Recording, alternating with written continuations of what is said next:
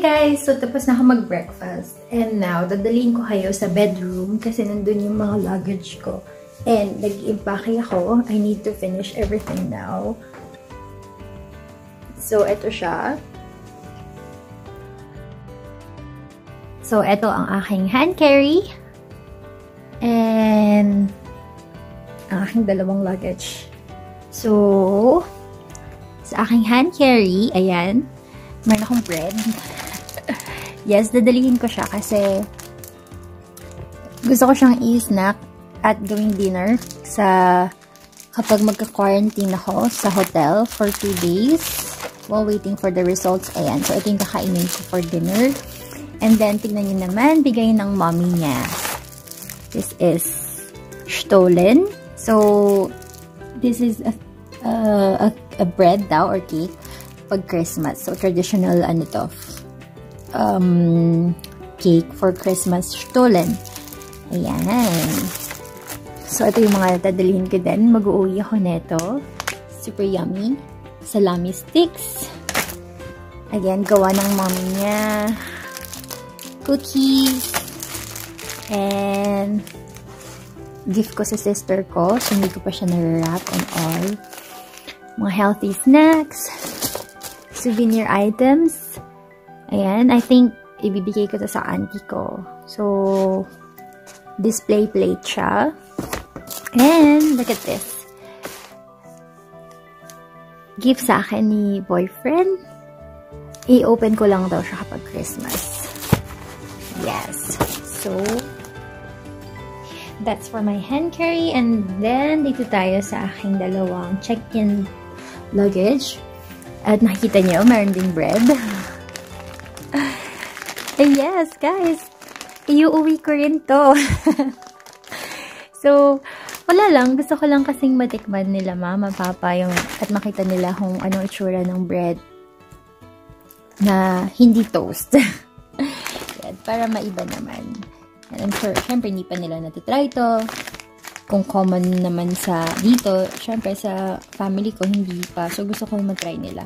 And then, ito yung sinasabi ko, guys, na special sugar para sa jam. Yes, iuwi ko rin siya. Yan. Kasi baka maubos yung jam na iuwi ko at makakagawa kami ni mama. Okay, para makita din niya kung paano gumawa. Ito, sardines from Portugal. So, binili ko siya sa Portugal. Dalawa ko niyan. Ito yung isa. Ayan. Then, ano pa ba? So, ito din. Iuwi ko rin ito, guys. Sobrang love ko ang truffle. As in. Pero for this one, ano siya, sa pasta. And then, jams to, I'm sure. And, what else? So, wala masya. Okay, ito pa pala.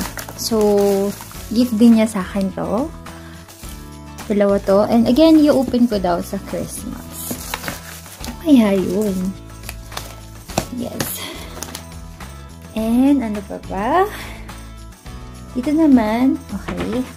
So, ito naman ang gift ko sa mom ko. Binili ko siya. Meron din akong binili. Oh my gosh, guys. Hindi to German, pero nakita ko siya. So, binili ko kasi dito ko lang din na-try to. Sorry. So, hindi ko talaga pala try ng ibang food. Dito ko lang na-try yung sobrang experience ko sa foods, sa iba't ibang pagkain. As in, napaka-plain ng experience ko sa Pinas sa pagkain. Hindi ako nagtatry ng iba kasi I'm used to those kinds of food, kung ano yung mga usual. But then, dito ko na-try yung Moroccan food, Mexican food, German, and ano pa ba, Thai. So, niluto niya lahat yon, guys. Hindi chef yung jowa ko, pero sobrang galing niya na cook, as in, for me. I think, sobrang galing niya in general, as in, pwede siyang magtayo ng restaurant. I keep pushing him to build a restaurant in the future. And sabi niya, titignan niya. Kasi nga, passion niya, tsaka hobby niya yung pagluluto. Ayaw niyang maging work yun. And ayaw niyang, and having a business, restaurant business is not easy daw. So, okay. But then, sobrang galing niya.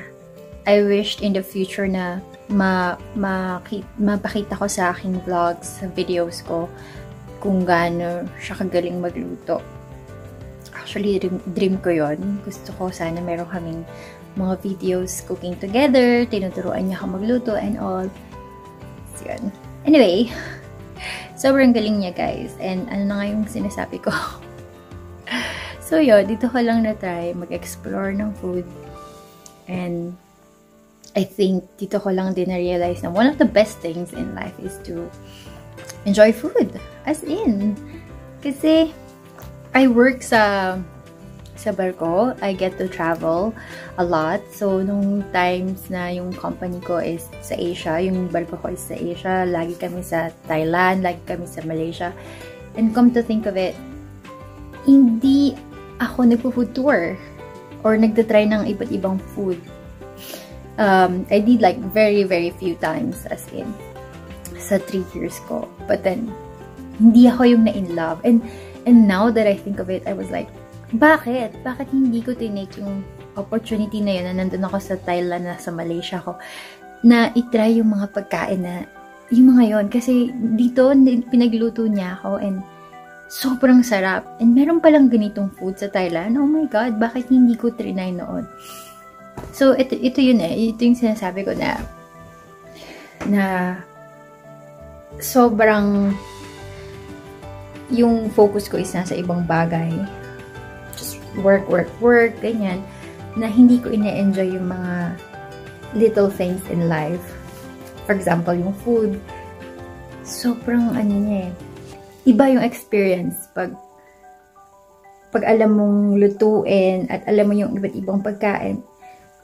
Parang nalalaman mo rin yung culture, tsaka yung it's a big part of a country. My life will never be the same kasi ngayon sobrang into food na ako, and not, of course, not in a way na into food magpapakataba and all, syempre, but in a way na na-realize ko na I was more on shopping and all pag nasa iba't iba akong bansa, but then I didn't really enjoy food, and I think now mas mag-enjoy ako sa food kaysa shopping. Although, syempre minsan, shopping is really my therapy. But yun nga. Anyway, let's go back to my luggage. Ano kayang laman ng isa ko pang bag? Ayan. So, gusto kong ipakita sa inyo before I really get into packing. Kasi, kailangan kong tapusin to before, as soon as possible, I mean. So, meron akong binili. This one, it's a, hindi ayoko nang buksan kasi may mga siniksik na ako dyan. But it's, I bought it from a ceramic shop.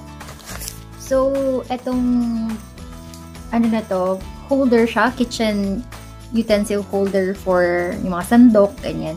So, sobrang ganda nito. And I bought it for €5 lang sa Portugal.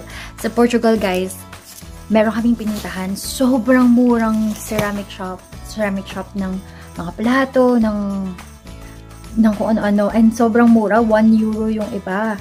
Grabe, kung marami lang kaming luggage allowance that time, which is one of my biggest regret kasi nga wala. And now, I am left, marami akong luggage allowance to go home sa Pinas. And sana, bumili ako ng mga plato, ganyan, kasi sobrang mura at napakaganda ng mga designs pang mga first class restaurants, ganyan.